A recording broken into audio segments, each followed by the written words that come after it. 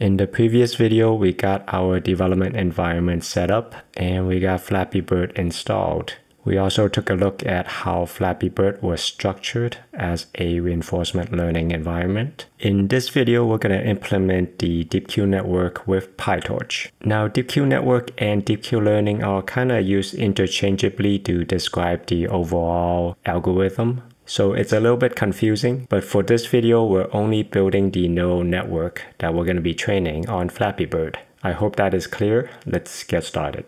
A DeepQ network is nothing more than a regular network with fully connected layers. What makes it special is that the input layer represents the current state. So the current state is the combination of these 12 pieces of information. So we would expect 12 nodes as the input. Some nodes representing the last pipe or the pipe that we just passed, some information on the upcoming pipe, and some information on the bird's position and angle. The output layer represents the actions. So with Flappy Birds, there are only 2 actions. So we would expect 2 nodes here. One node representing, well, the bird doing nothing, and the other node represents the bird flapping its wings. The values of the output are the Q values, or Q for quality. For example, given a certain state, the output is something like 0.1 and this one maybe 0.6. The higher value represents the best action given the state. In this case, the best action is to flap its wings. The Q values are also called expected return or expected reward. So in this state, by taking this action, we expect to get this amount of reward back. The goal of the algorithm is to train this network such that with any given state, the network is able to predict what actions are best in that state. And the network that we're going to train, we'll call this the policy network. After training the network, the policy dictates the actions that the agent should take. Now, what about the layers in between? The number of hidden layers and the number of nodes in those hidden layers can vary depending on how complex your environment is. That is something that you can experiment with. Okay, let's turn this network into code. I'm back at VS Code. Since we're going to build the network in PyTorch, I need to install PyTorch first. Let's do that. I'm going to go to PyTorch's website. Okay, here's the command to install PyTorch. I'm on Windows. I'm going to use Conda. If you have an NVIDIA GPU, you can use your GPU to do the computations. I'll just pick the latest version of CUDA. If you do not, then just pick CPU. I'll grab the command, back to VS Code.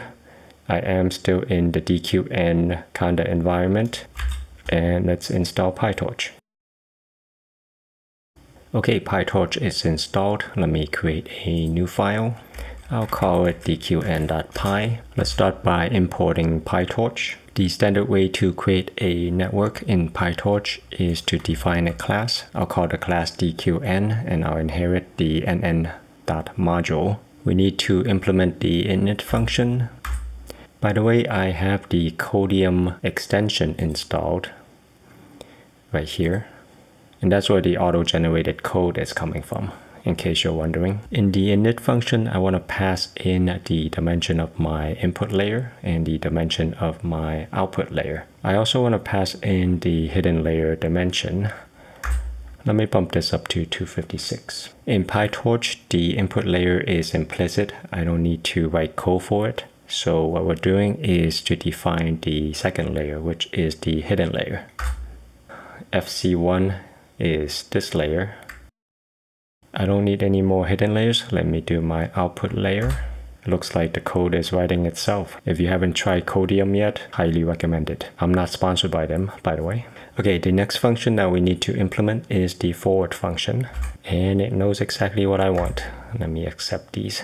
So the init function defines the layers, and then the forward function does the calculations. The input x would be the state, those 12 informational values. We send the state through layer 1. We'll pass that through to an activation function, we are using the retrified linear unit function, which is a common activation function to use between layers. We'll send the output of that to our output layer, which calculates the Q values. And that is it, not even 10 lines of code to define our neural network. Now we should do a simple test to make sure the network works. Using Codium, I'm going to generate the code for my main. With Codium, I can hit Ctrl-I.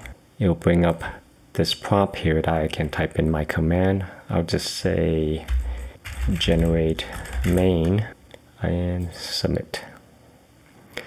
Here's the code that it generated. I'll accept it. Let me send in 12 nodes for the states.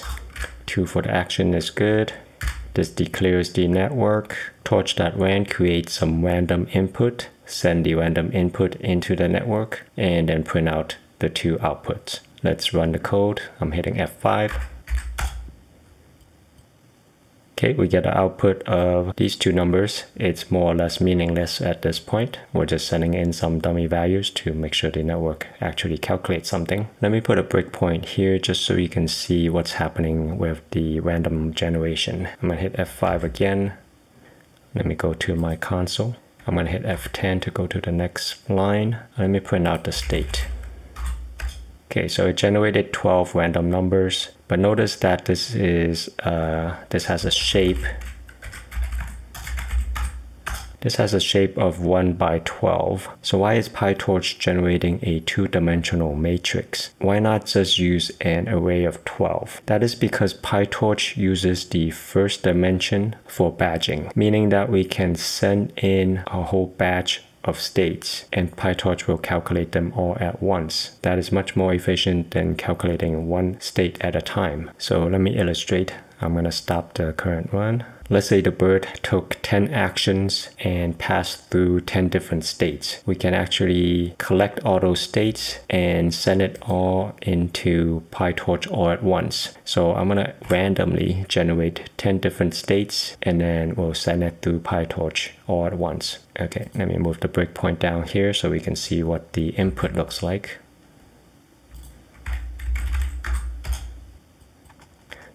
We're sending a batch of 10 states into PyTorch all at once.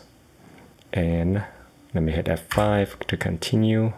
Go back to the terminal.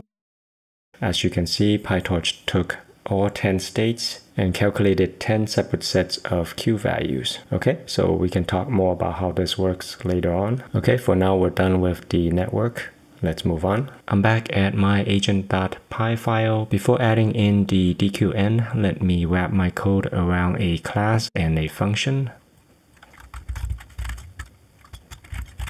I'm going to use the run function to both do training and also run the tests after training. So let me pass in 2 parameters. Is training and whether to render the environment. Over here, I only want to render if my render variable is true. Otherwise, don't render anything. I'll add that up here too. Now I can import the DQN and I can declare my policy DQN. And these are the inputs that I actually need. But let me take this out and put it here. So this is the number of actions. I'm going to put that here. This is my number of states.